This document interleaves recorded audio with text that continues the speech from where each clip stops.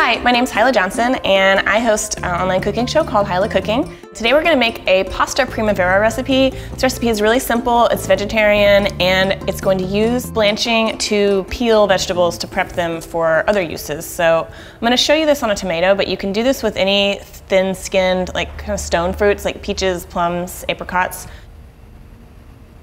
The first thing you want to do is cut yourself a very shallow X in the bottom.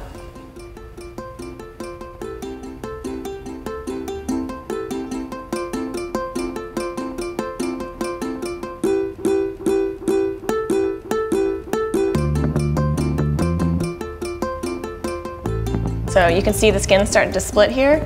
I'm just going to drop it into our ice bath until it's cool enough to handle. And now you can just use your fingers to peel the skin right off. It just slips off. Super easy. And there you have a perfectly naked tomato. And I'm just going to dice it up. So put it cut side down to keep it stable. Transfer it into a bowl here. I'm going to add a little bit of salt and a little bit of lemon juice. I'm going to roll it on the counter to get it good and juicy.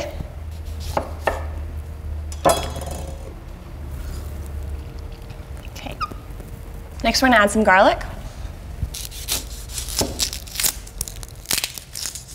And you can use a garlic press for this. I like to just mince it by hand. So our garlic is in there with our tomatoes and everything. I'm gonna add some fresh herbs now. I'm using oregano, basil, and parsley, but you can really use whatever you have on hand, any one of these, any combination. You can just kind of pick the leaves off the stem like that, hold them sort of against the grain, and they just pop right off. The quickest way, I think, to chop a bunch of herbs at once is to sort of make a little pile here. I'm gonna use our biggest basil leaves as sort of a boat to pile everything into the middle of it. Just cram it in there, roll it up, and now everything's all minced up at once. And if you only have dried herbs, that's okay too. And finally, we're just gonna add a little bit of olive oil. All right, give it a stir, and we're just gonna set this aside while we get our vegetables prepped and our pasta cooked. The tomatoes are just gonna kind of break down into a wonderful, beautiful sauce. All right, well that's coming to a boil. I'm gonna start with my broccoli. I'm using broccoli, carrots, and green beans, but you can use whatever vegetables that you like or that you have. Just gonna remove the florets. Hang on to your broccoli stalk. You can use this in veggie burgers or in soup. You just want to try to make them all about the same size. So halves or quarters. And set those aside. Next we got some carrots, and I'm going to cut these into julienne.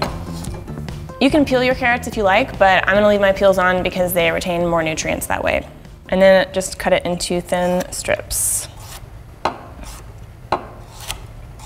So I've got these julienned, and then I've just got some green beans that I popped the stems off of and cut into 1-inch lengths. For our pasta, I'm using a whole grain rotini. You can use any kind of pasta that you like. And just give it a little stir. I'm gonna put our lid back on it so it comes back to boil faster, but leave it a little bit ajar so your pasta doesn't boil over. I'm gonna set our timer for 10 minutes. And now we wait. So it's been about 10 minutes. My pasta is almost cooked. We're gonna go ahead and add in our vegetables now. So we're just gonna blanch our vegetables for a couple minutes with the last few minutes of the pasta cooking time. Just 2 minutes later, take a look, and you can see our vegetables are bright green, they're nicely blanched. We'll just drain it.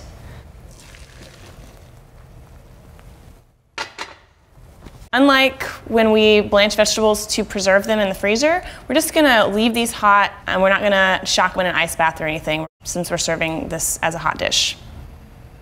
All right, it's all combined, we're ready to serve.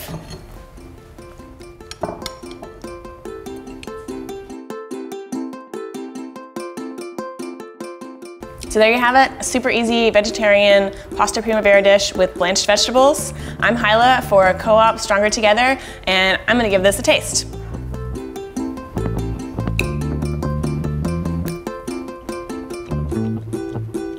That's good, you're gonna like this.